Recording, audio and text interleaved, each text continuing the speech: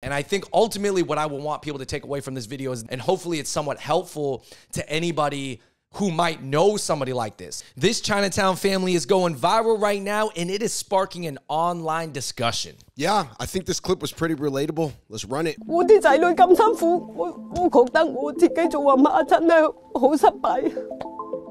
This is Mu Yiyu.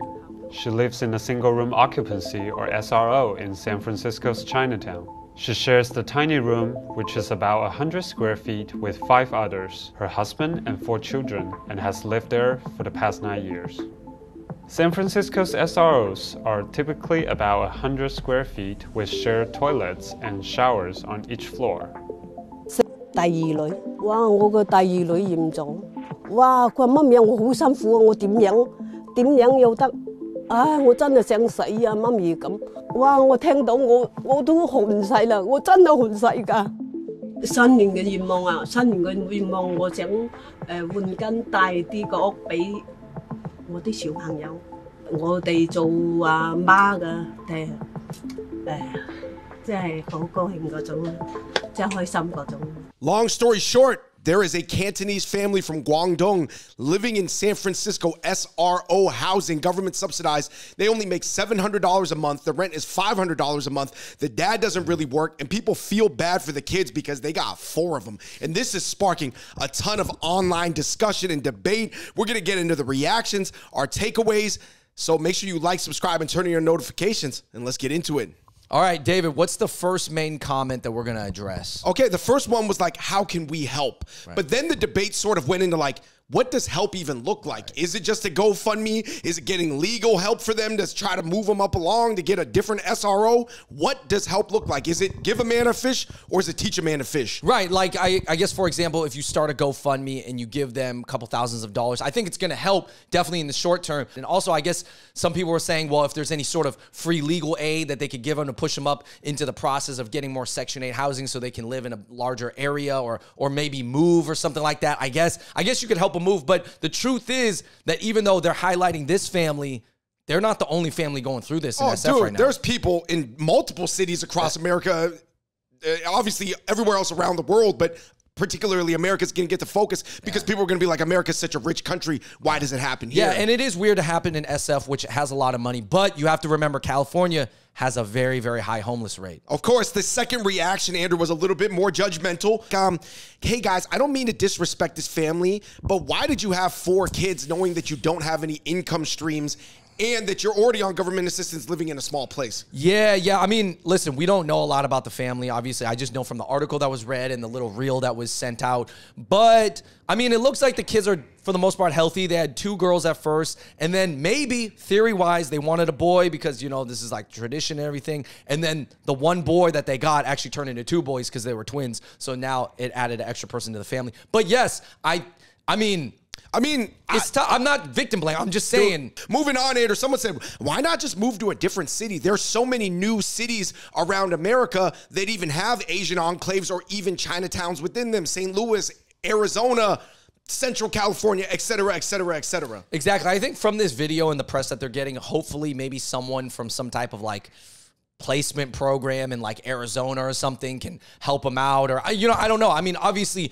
that comes with some luck as well, but I did speak with a professional financial advisor about this video. I sent it to them. I was like, hey man, what do you think this family should do? And he was like, you know, it's tough. They're probably on some sort of government assistance right now.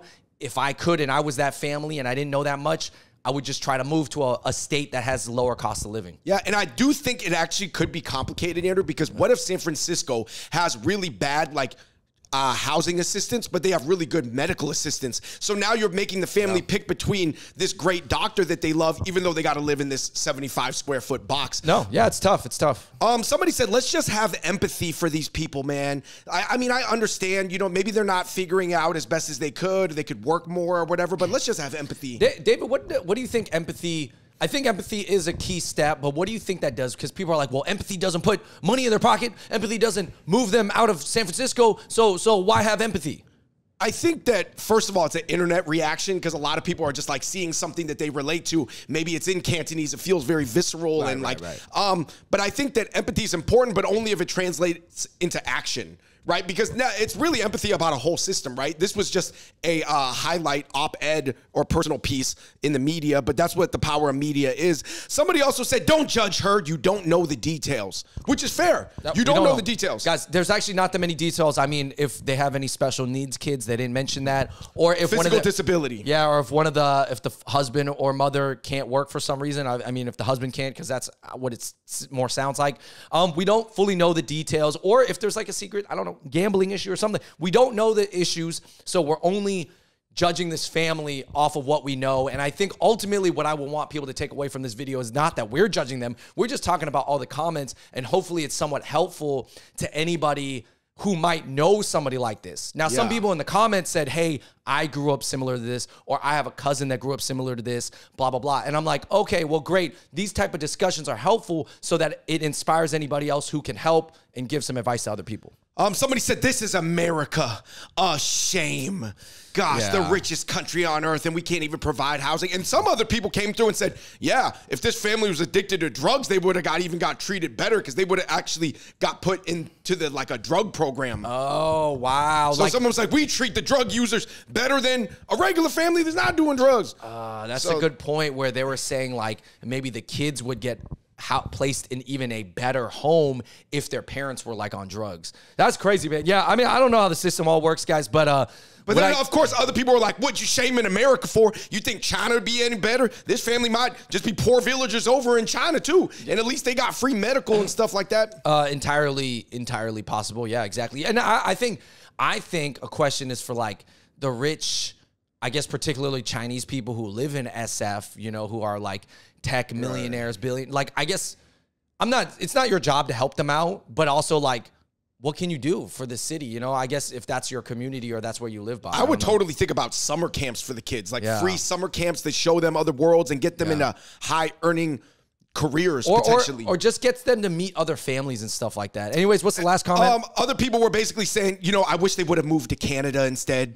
Canada has much better social floor systems. And somebody said, yeah, but this family probably wouldn't even have been able to get into Canada because of their high social floor system, they have like much different barriers to entry for families. And they wouldn't even want a family like this in the Canadian system because they would view it as a drag on the economics. Somebody also said, you know, this was very common in Hong Kong in the 1950s, 60s, 70s, 80s even. But, you know, it's just kind of rare to see in America in 2023. Yeah, I mean, this happened, dude. Poverty is all over the United States. It's all over the world. But yeah, I guess this is touching home because it seems very relatable. Like everybody has met, like if you live around the Chinese community or Asian community, you've met a lady like this before. For sure. I mean, I've met many in my lifetime. I've even had conversations with them. In fact, Andrew, we used to live in a remodeled tenement in New York, Andrew, where some of our neighbors' units were not remodeled. Exactly. And there was like I believe they were from Fujian, a family of like 7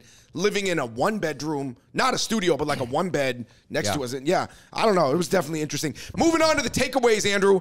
I think ultimately it's true that your parents really do have an impact on how your future turns out, statistically speaking, right? Yeah, there is. I mean, there's obviously a lot of stats of saying your parents' income, their occupation, and their locational choices has a huge impact on your life. It doesn't set your life up forever. You can I mean, this is America, land of opportunity. I still believe that 100%, where you can still make almost anything of yourself, or you can make a lot out of yourself here. But yeah, it is tough, man. It definitely like puts you in a hole, to be honest. It's kind of like having a good or bad start to your day, right? Yeah. Like the rest of your day theoretically is up to you and the things that happen to you. But the start of your day is important. Yeah, I mean, I think that's why a lot of people use the term breaking the cycle in America, you know? Moving on, and point number 2, Andrew, it's true that like not everybody, at least in the first generation, is going to make it out of Chinatown. Whatever Chinatown looks like to you, whether that's an immigrant enclave or like I guess what I'm saying is not, you know how there are those stories of like these families that come with like $5 and then they start sriracha and they become billionaires.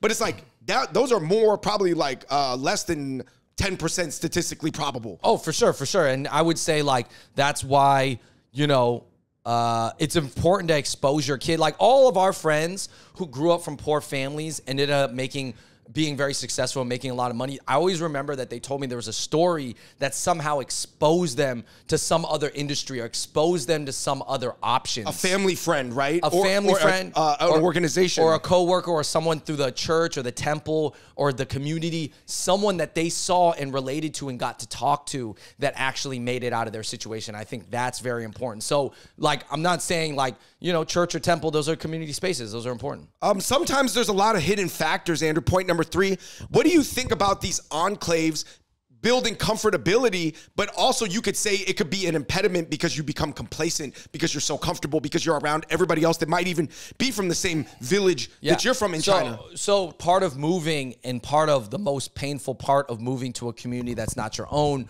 but some of the pros of it is that you get thrown into the ocean, right? And it's sink or swim. So you got to figure it out and adapt, and it forces you to learn English, right? If you're around most of the English speakers, right? And then it forces your family to go through these hard conversations of your kids adapting. Well, trial by fire. Right. But then if you're in the Chinese community and you can just speak Chinese and still live life, there is a pro and con. Relatively similar to back in the old There's country, just right? a pro and con, guys. I don't know. I think sometimes the trial by fire method, Andrew, it produces higher upside results, but possibly even lower downside results. And that's what somebody was saying in the comment section. They were like, I grew up in a home very similar to me, you, and her family, and I turned out okay. One of my brothers ended up on drugs, and one of my other brothers buried his head into video games and hid from the real world for the rest of his life. Yeah. So, like you said, upside, downside.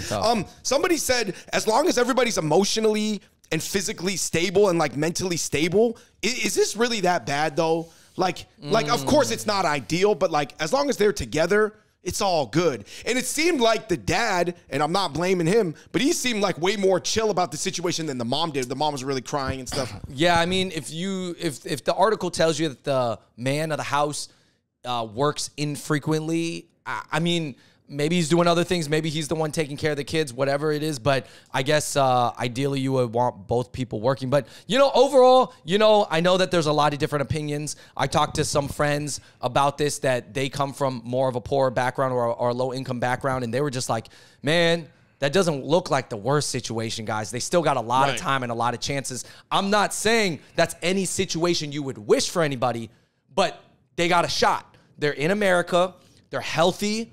They're ready to work, and it didn't look like there was a bunch of like alcohol bottles and like pipes around the room, right? So of course, but yeah, I mean, if anybody out there knows how to help this family or help families like them, I mean, through the church, our family helped certain families that maybe weren't in this quite situation, but a situation similar where they needed help, and it's just like, dude, being around, meeting other families that come from a similar background that made it in America is priceless, man. So that's what they need to do. To see the reps, to see the examples. Yeah, I'm sure they're doing it, but I hope that they're part of a community, and I hope they figure it out. But yeah, again, like, this is a common story. So you guys let us know in the comments down below what you think. Like, what is advice that you could give this family, or what are some stories maybe that you have of your own family or a family that you knew that was kind of starting from a similar situation. So hopefully this video was just helpful. Yeah, let us know what you think in the comments section below. Keep it productive. Until next time, we the Hot Pot Boys. We out. Peace.